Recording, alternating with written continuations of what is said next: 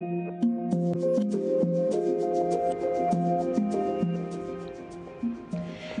wonder why coastal Southern California often wakes up to misty mornings and overcast skies, leading to the sayings May gray or June gloom? I know you've heard those terms. Enter the marine layer, a fascinating atmospheric phenomenon driven by the interaction of air masses and moisture.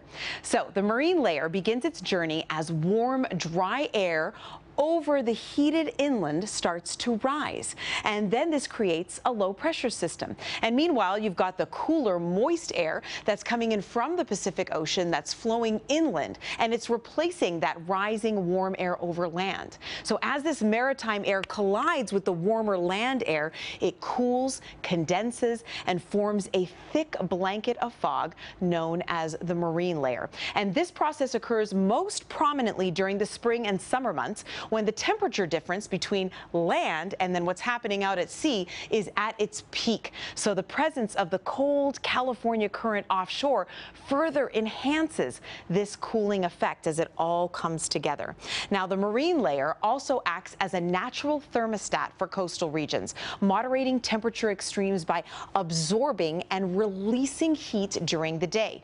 It reflects sunlight. You can see it bouncing off of the clouds, and this keeps those coastal areas cooler. And then it does the opposite at night. It actually traps that warmth, preventing temperatures from plummeting like a nice warm blanket.